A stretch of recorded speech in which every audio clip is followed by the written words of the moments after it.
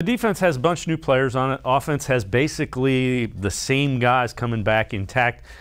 We've heard that the defense is kind of ahead of the offense somewhat. Is that a surprise? Is it a surprise how cohesive, maybe the word you use, the defense looks early in camp? Yeah, I would have thought maybe the offense would come out and look a little better. Sometimes in these settings, the defense will look better, but I also think sometimes it's going back to kind of what we talked about with Bill Callahan. They're working on some things, they're experimenting with some things.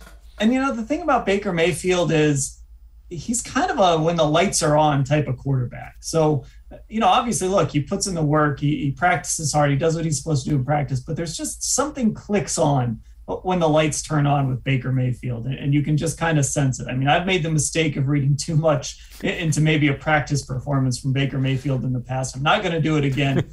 This is a guy that when the lights go on, he responds. So I think the offense is going to catch up, and when we start playing real games, we're going to see really what this offense can look like. But again, it's a good sign that the defense appears to kind of be coming together pretty quickly.